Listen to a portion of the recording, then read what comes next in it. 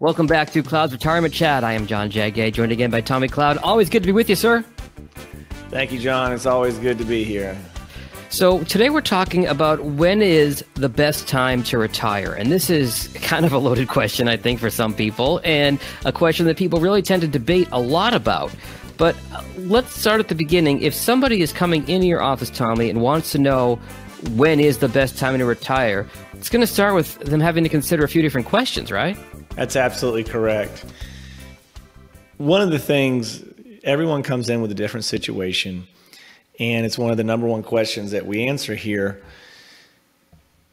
even as we go up in net worth, because you got to remember, the higher a person's net worth, maybe they want a second home, maybe they want to travel more, maybe they want to travel internationally more, maybe they want to have nicer cars, maybe they want to keep their country club membership every night. Yeah. What people come to me is they want to know, do I have enough money to retire?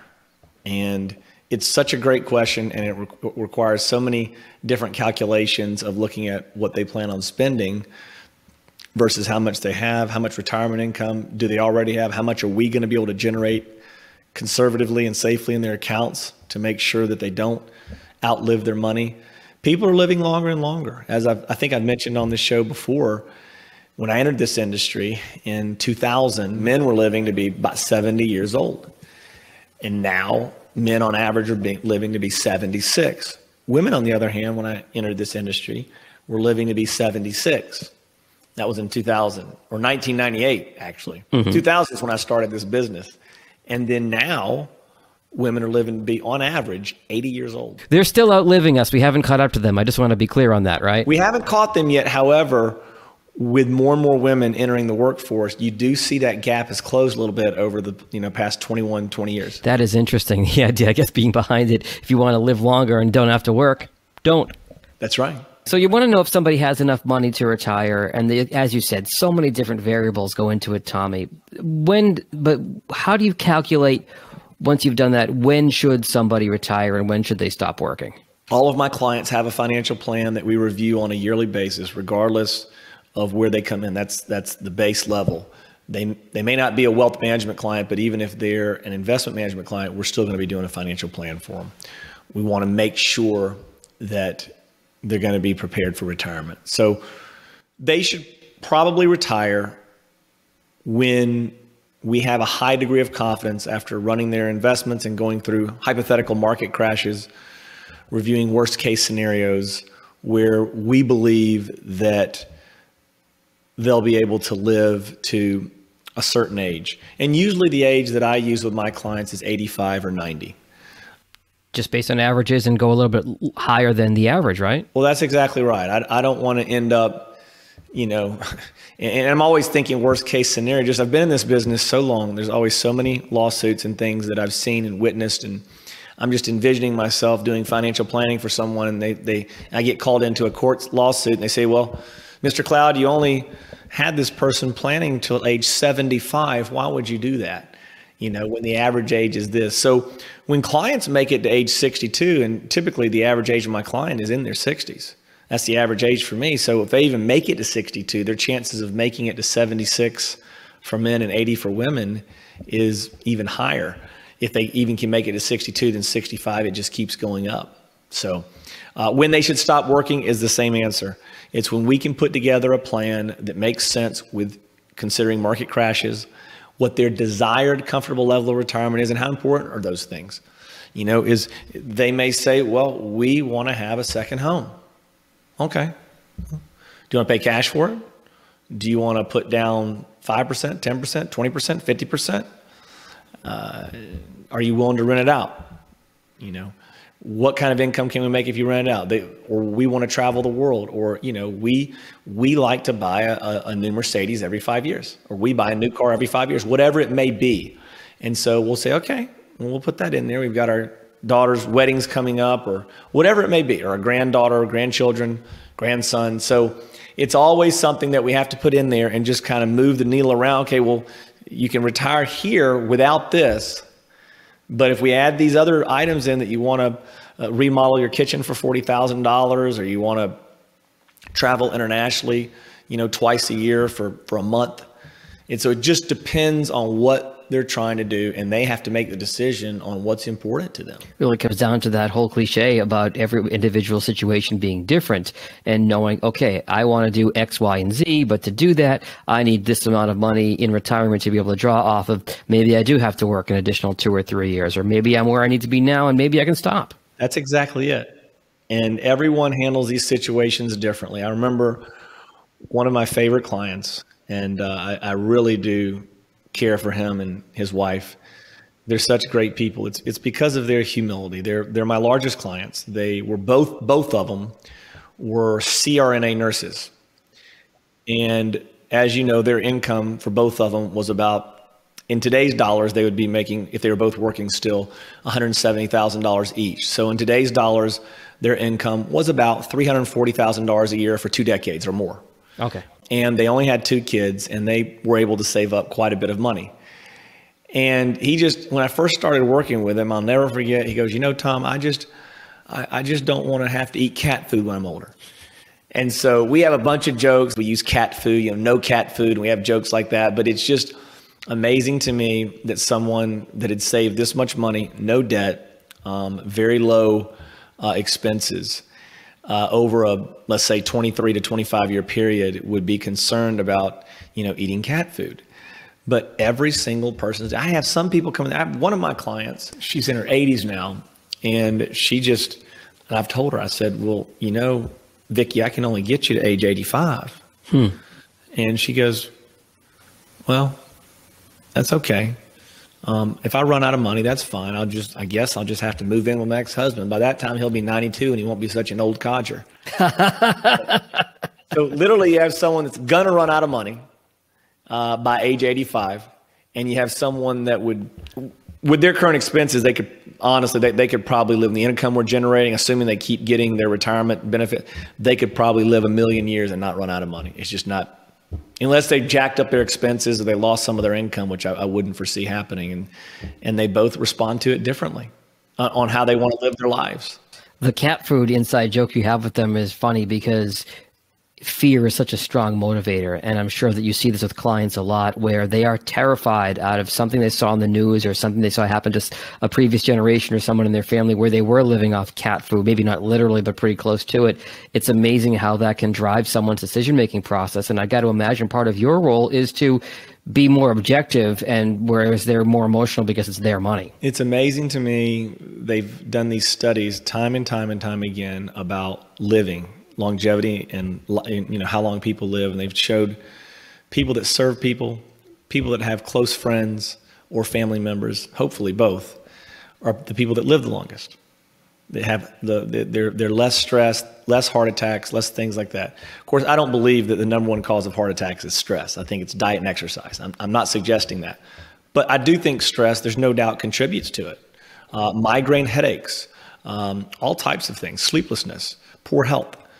And so it lowers your immune system. And going back to that client of the no cat food, which is just, I tell you what, if he's going to end up eating cat food, for the most part, if this guy's going to be eating cat food, everybody's going to be eating cat food.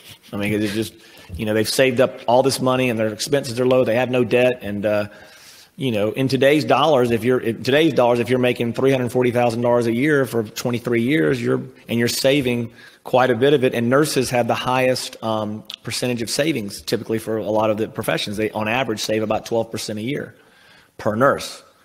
So hypothetically, if they were saving 24% of 340,000 plus those investments grow over 23 years, that's a decent amount of money. Absolutely. You can't put a price on sleeping at night. And that's what he's so grateful to me for. I mean, he's told me he left his friend of 20 something years, 26 years. They've been friends. He left him to come to me because he'd moved out of the state. Of course, I'm not in the same state. They're in Michigan. And I'm in Georgia, and actually I've never met him face to face. Well, as you know, I'm in Michigan too, and I'm looking out my office window here at about a foot of snow and 10 degrees, so I'm a little bit jealous of you right now. I know you guys got a cold down there too, but it's pretty chilly up here. Well, we were 67 degrees here yesterday, sunny, and today we're rainy and 58. I'll take it. It's different, but people are underestimating the value that comes with working with somebody you trust or choosing to trust somebody and taking their advice. And those are the clients that do the best, and just the impact it has. He just tells me, he said, you've given me peace of mind. At the end of my meetings, I'll ask my clients, I'll say, what are we doing well that you want to see us keep doing? What are we not doing that you want to see us do? What would you rate our services to you on a scale of 1 to 10? And I asked him these questions. He goes, Tommy, with your services for me, he goes, for me, it's the sleep test. How do I sleep at night? That's how I judge what you're doing. And he said, I sleep real well. I've slept better than I ever have regarding my finances. I have complete confidence now in understanding my situation. I had no idea before. I couldn't get in touch with my advisor, and his advisor was older. You're absolutely right. Fear is a motivator for many people.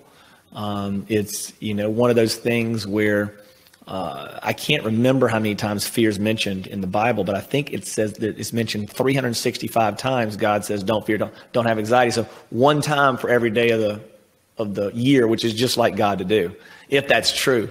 And I have to look, we just had it in our men's group the other week about fear and all the verses related to it. But it's hard, and that's why, when you look at the teachings of Jesus, he talked to people. He said, don't worry about today's trouble.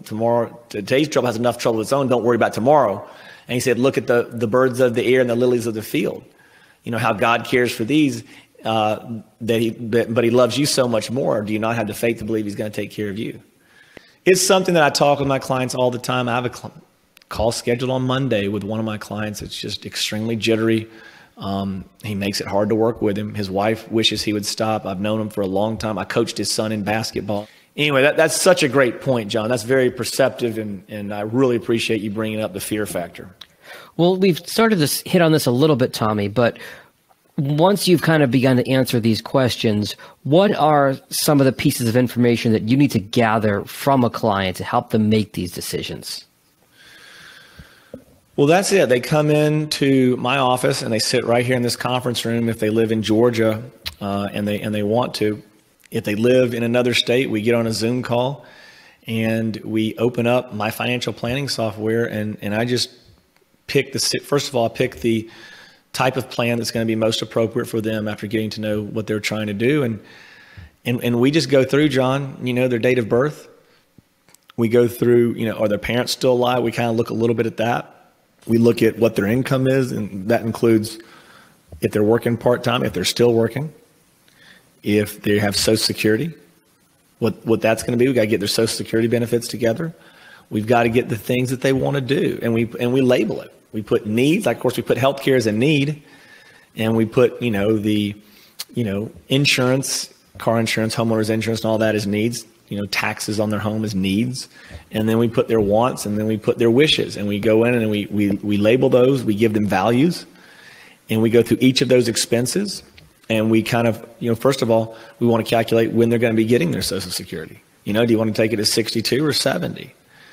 And so we work on that and how that's going to impact their income and their taxes. And then once we kind of work on that and get the income and the expenses, we talk about that, we kind of begin to look at how we're going to invest the portfolio and run through different worst case scenarios. And then I give them a score of 0 to 99. And, how confident I am in what they're trying to do and what were some suggestions that I can have for them. Usually people that are coming to me are, of course, number one, they're wealthy. Number two, they're just, if they're willing to pay me, they're a delegator. Yeah. Their belief, which I think is the right belief, is that I can do it better than they can. And if they get peace of mind and they get to have a better plan than what they could on their own, they're willing to pay me whatever it is they pay me. They're just willing to do it. Of course, with the money managers that I work with and the tax planning that we do and the financial plan, the way we put that together, I'm going to be able to increase their net worth over them after my fee.